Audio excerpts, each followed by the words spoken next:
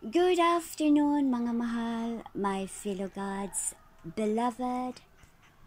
It's a beautiful Thursday morning, and it was raining earlier on. And come join me for my late breakfast. And I made pandan kaya and purple sweet potato. So that's my homemade jam. And I want to tell you a story about testimony. I was thinking, I wonder if there is small digestive, because I saw this Danish tin biscuit for just $1. And it's a tiny one, you see. But then I was thinking, I wonder if there is a digestive small ones. And so look at that. Two digestive small ones. Grandpa brought this from church. Wow. So it is so amazing how God's work, so miracle and wonder is even just tiny ones that we want, isn't it? How much more for big ones, right? Amen. Come, let's read about what God has for us today, September 22, Thursday 2020. It says here that there are times when the only thing we can do is the best thing to do, cry out to God. Amen. Yes, hallelujah. Cry out to God. It says here that in Psalm 34, verse 6, it says that the poor man cried out, and the Lord heard him and saved him out of all his troubles. Wow. So it is so important that even if little things, God answer and hear our prayers, just like this digestive biscuits. Look at that too. And let's read again this one. It says here that unless we form the habits of going to the Bible in bright moments as well as in trouble, we cannot fully respond to its consolations, because we lack equilibrium between light and darkness. By Helen Keller. Wow, she is a beautiful woman of faith and of God. And you can read more about her because, wow, the powerful about the vision also, which she has said is so powerful. Hallelujah. Thank you, Father. And before we have this late breakfast, let's go and read God's word. Hallelujah. Oh, Father God, thank you, Lord. And also, look at these beautiful flowers. Actually, this is not real flower. This purple and green with green on it. And also the sunflower. But my sweet potato is already at my little garden. So I have these flowers with me now. Cactus, beautiful cactus, purple and green. And look at these plants as well. This is purple plants and green plants as well. And look at this cactus. There's another colors of that, but I only have this one first, and next time I can buy the other two, yellow and red color. And hallelujah. Come, let's partake the bread and the cup. Father God, as we partake the bread and the cup, we remember you. We do this, Lord, in remembrance of you, of what you did on the cross for us. Hallelujah. Jesus, you are the bread of life. Amen. The Lord Jesus says that, take this, take, eat, this is my body which is broken for you. Do this in remembrance of me. In the same manner he also took the cup after supper, saying, this cup is a new covenant in my blood. Hallelujah, this cup. And do this as often as you drink it in remembrance of me. For as often as you eat this bread and drink this cup, you proclaim the Lord's death till he comes. Amen. Thank you, Father. We proclaim the Lord's death till you come. Come, let's till he come. He's coming again. So we always have to be prepared and be ready, because the Lord Jesus is coming again. But that's what he promised to us. Amen. Thank you, Father, for this bread and the cup. Amen.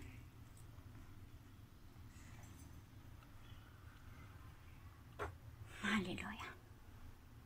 Thank you, Jesus.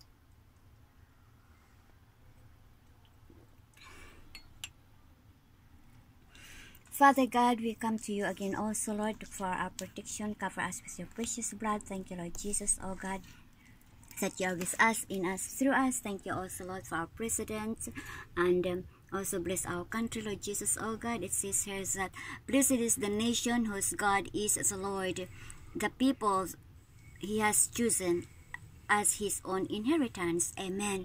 Thank you, Lord. Bless our country, our nation, our president, our vice president. Bless also this country, Singapore, Father God, Lord. Bless this nation and the prime minister, oh Father God, Lord, and all the governing officials. Hallelujah. Bless all the nation, Singapore, Father God, Jesus, Malaysia, USA, hallelujah, Australia, yes, Father God, USA, and the Philippines. Bless our country, Father God, Lord. Bless our the head of our country, Lord, vice president and the presidents, and also the governing officials. Father God, Lord, bless our family, beloved spiritual family, relatives and friends, Lord, as we and my beloved and I, and this our beloved family, Lord Jesus, oh God, as we pray, Lord Jesus, oh God, together, hallelujah. Yes, as we who dwells in the secret place of the Most High, we shall abide under the shadow of the Almighty. Yes, Lord, our loved ones, our family, relatives and friends, employers, spiritual family. Oh God, Lord, people whom we are praying for, that they will come to receive you and accept you, Lord, as the personal Lord and Savior, and protect us, every one of us. Father, thank you. Hallelujah. We will say of the Lord, He is our refuge and our fortress, our God, in whom we will trust. Surely, hallelujah, He shall deliver us from the snare of the fowler and from the perilous pestilence. He shall cover us with His feathers, and under His wings we shall take refuge. His truth shall be our shield and buckler. We will not be afraid of the terror by night, nor of the arrow that flies by day, nor of the pestilence that walks in darkness, nor of the destruction that lays waste at noonday. 1,000 may fall at our side, and 10,000 at our right hand, but it shall not come near us. Only with our eyes shall we look and see the reward of the wicked, because we have made the Lord, who is our refuge, even the Most High, our dwelling place. No evil shall befall us, nor shall any plague come near our dwelling. For He shall give His angels to charge over us, amen, and keep us in all our ways, hallelujah. In their hands they shall bear us up, lest we dash our foot against a stone. We shall tread upon the lion and the cobra, the young lion and the serpent. We shall trample under our foot. Amen. Because the Lord is saying that because they have set their love upon me, therefore I will deliver them. I will set them on high because they have known my name. They shall call upon me and I will answer them. I will be with them in trouble. I will deliver them and honor them. With long life I will satisfy them and show them my salvation. Amen and amen. Thank you, Father. We praise you, Lord, and we glorify you, oh God. Oh yes, thank you, Lord, for your love and faithfulness. And it's good to give thanks unto the Lord, for He is good, and His love endureth forever. Amen and amen. Thank you, Father. We praise you, Lord, and we glorify you, oh God. You're so good, Lord. You're so wonderful. You're so awesome. Yes, Lord, you are the first and the last, the beginning and the end, the Alpha and the Omega. Hallelujah. He was the first. Oh yes. He was the last, hallelujah. He was dead, but He came to life. He knows our wrecks, let's being faithful. He knows our poverty, we should endure. He knows our tribulation, we should not fear. For no servant is greater than his master. Oh yes, thank you, Father. He who has an ear, let him hear. He who has an ear, let him hear what the Spirit says to the churches. He who overcomes receives eternal life, and he who is faithful receive the crown of life. Yes, Father, as you are faithful to you, Lord, yes, we will receive the crown of life, the crown, the incorruptible crown, the crown of rejoicing, the crown of life. Hallelujah. Oh, thank you, Lord. We praise you, Lord, and we glorify you, oh God. Thank you, Lord, for this wonderful day. Amen and amen. Hallelujah. Come, mga mahal, let's continue on reading now God's Word in the book of Judges about Gideon.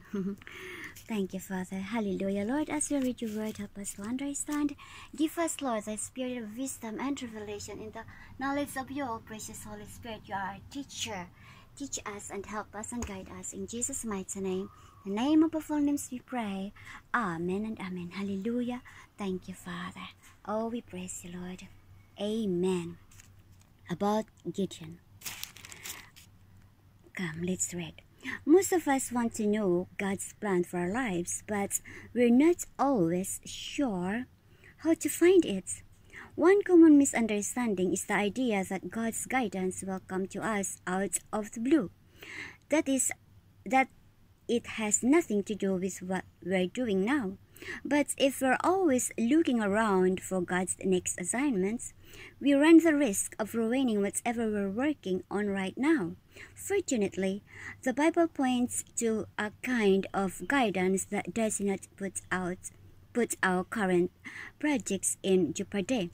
In the Bible's description of how God guided many people, we can see that often, God's call came while people were completely immersed in the challenge of the moment.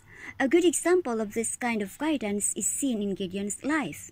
Gideon has had a limited vision, but he was committed to it. His challenge was to obtain food for his family, even though hostile invaders were making the growing, gathering, and preparation of the food almost impossible. Gideon was resourceful. He put a wine press to double duty by turning it into a sunken threshing floor. It lacked ventilation to blow the chaff away, but at least it was hidden from the Midianites. Gideon was working in his threshing floor when God sent him a messenger with a challenge. Gideon was surprised by what God told him to do. He did not want to jump into a task for which he was ill-prepared. The angel had to overcome 3 objections before Gideon was convinced. First, Gideon's feelings of responsibility for his family's welfare, and the second, his doubts about the call itself, and the third, his feelings of inadequacy for the job. Once Gideon was convinced, however, he obeyed with zest, resourcefulness, and speed. He dedicated those personality traits to God, with whom he was now personally acquainted.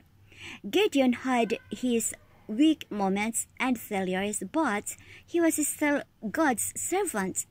If you can easily see yourself in the Gideon's weakness, can you also see yourself in being willing to serve? Remember, Gideon as a man who obeyed God by giving his attention to the task at hand. Then give your full attention to believing God will prepare you for tomorrow when it comes. Amen. Thank you, Father. Hallelujah. Strength and accomplishments. Israel's 5th judge, a military strategist who was expert at surprise, a member at the Hall of Faith in Hebrews 11, defeated by the Midianite army, was offered a hereditary kinship by the men of Israel, though slow to be convinced, acted on his convictions. Weaknesses and mistakes. Feared that his own limitations would prevent God from working. Collected Midianite gold and made a symbol that became an evil object of worship. Though a concubine fathered a son who would bring great grief and tragedy to both Gideon's family and the nation of Israel. Failed to establish the nation in God's ways. After he died, they all went back to idol worship. Lessons from his life. God calls in the middle of our present obedience. As we are faithful, He gives us more responsibility. God expands and uses the abilities He has already built into us. God uses us in spite of our limitations and failures. Even those who make great spiritual progress can easily fall into sin if they don't consistently follow God. Indeed.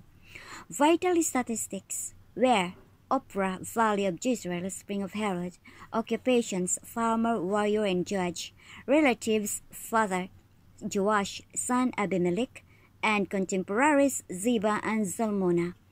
Key verses. But Lord, Gideon asked, how can I save Israel? My clan is the weakest in the Manasseh, and I am the least of my family. The Lord answered, I will be with you, and you will strike down all the Midianites together.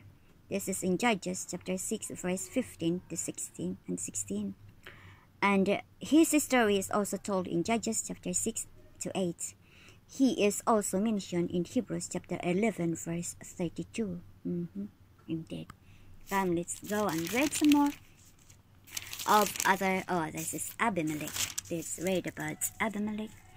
And people who desire power always outnumber those who are able to use power wisely once they have it. Perhaps this is because power has a way of taking over and controlling the person using it. This is especially true in case of inherited but unmerited power.